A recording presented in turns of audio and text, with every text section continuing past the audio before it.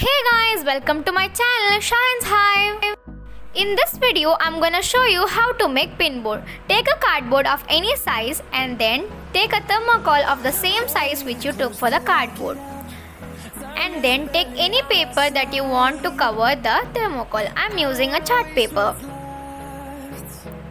And then stick the thermocol in the cardboard.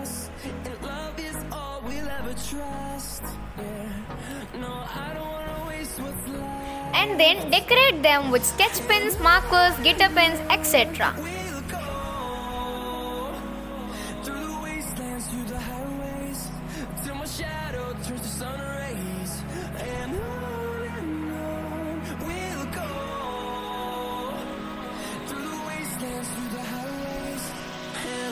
So here goes the final look of my decoration. And then take some pins, write something and pin them in the pinboard. So if you like this video, please like, share and subscribe to my channel and stay tuned for the videos guys. Bye!